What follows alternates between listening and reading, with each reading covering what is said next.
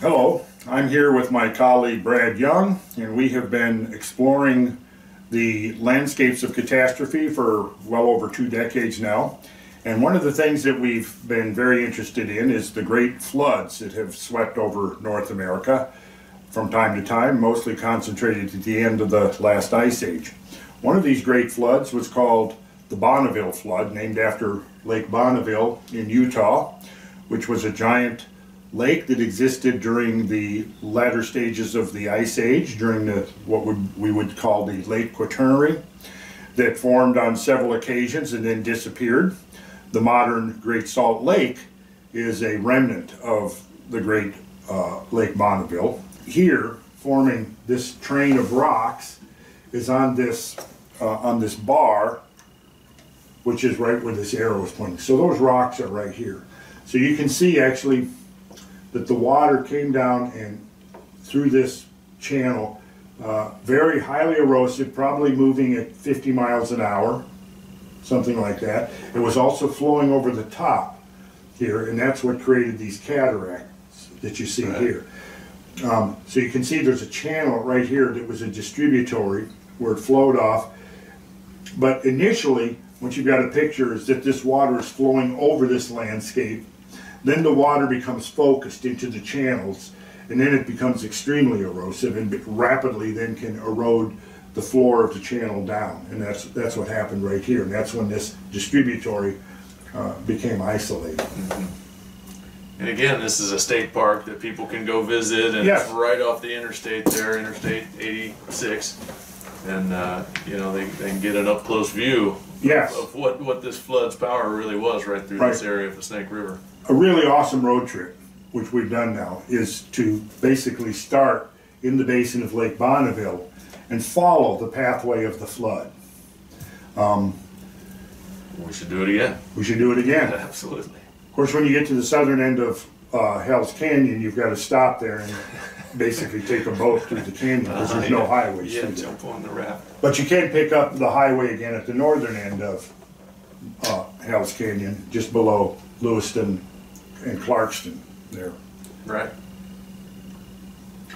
And this is the kind of things you'll see that really is a testament to the unbelievable power of this flood. These were 2 boulders entrained within the flowing water. They undoubtedly weren't transported that far, or they would have quickly broken apart into smaller materials, but nonetheless they were carried in the water and dropped right here. So you can really get a sense that you know, a river or, you know, a flood that could transport boulders of that size had to be a pretty powerful serious event. Power. Serious power, yeah. And this is looking down into the modern day Snake River Canyon. I don't think anybody really knows what the pre-flood depth of the canyon was, but it had to have been considerably shallower than the modern day. And I'm guessing that there probably was a shallow river channel flowing across the Snake River Plain that ultimately became exploited by the Bonneville floodwaters. Sure. But this canyon right here is about 400 feet deep from the rim of the cliff down to the river surface. And that's just below Shoshone Falls.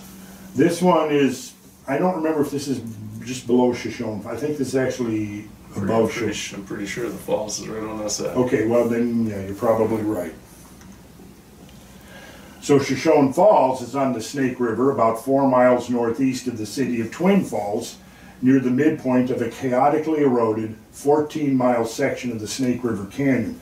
Shoshone Falls was an important landmark in the geological exploration of the West, but evidence that the falls are a relic of a great Pleistocene flood has been recognized only recently. As now understood, Shoshone Falls and its associated erosional features were formed at a time of catastrophic outflow from Lake Bonneville about 15,000 years ago. And again, that's Malday writing again after his seminal paper of 1968. This is 1987, 19 years later. And this is a photograph of Shoshone Falls. What happens is as the waters of the flood come through, they will pluck rocks, and as the water flows over the rim, it'll continue to pluck rocks, and erode material, and so what it does is it erodes, creates a cataract, and then as the water flows over, it eats the cataract upstream, and will continue to do so until the force of the water declines to the level which can no longer quarry the rocks, or the flood ceases altogether. So that's what we have here. We have the relic, or the remnant of a cataract feature, which is usually a horseshoe shape, which has to do with the hydrological characteristics of water flow, which we can talk about in another video. So as it says here, Shoshone Falls is at the junction of two channels of the Bonneville flood, one along the narrow Snake River Canyon and the other on the upland a few miles north. Where the channels joined, flood erosion produced a chaotically eroded landscape of cataracts, spillway alcoves, and scablands, and the original canyon was greatly enlarged. Now this is Maldy's 1987 paper, where he's assuming that the scale of the canyon was dramatically enlarged by the flood. The main cataracts begin 2.5 miles above Shoshone Falls, where the canyon is 230 feet deep. These cataracts, called the Twin Falls, plunge 157 feet from basalt to massive outcrops of silicic volcanic rocks in the lower story of the canyon. The Snake then drops another 212 feet to the threshold of Pillar Falls, 1.5 miles downstream. Pillar Falls, although only 20 feet high, is surrounded by scabland crags that reach 175 feet. And here we can see in this topographic relief map, we see Shoshone Falls is right here in this chaotic landscape that he's talking about is all through here. And we can see right here is Box Canyon Alcove. So this was where an upland or overland water flow re-entered the Snake River Canyon, leaving a cataract here. We've got another one up here, the Devil's Corral, as it's called. Shoshone Falls is right here. Down here we have Blue Lake's Alcove right here, which again is indication of another upland flow returning to the main channel, and in the process eating out this alcove or cataract feature right here.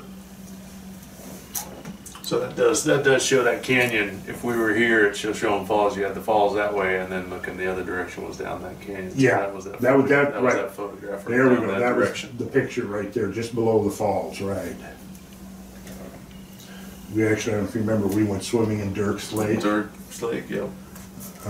Surprisingly cold. Again, another park. Excellent weekend road trip. Yes. People get out and see this stuff. So if you live in this area and you seen this video, yeah, we would to encourage you to get on out.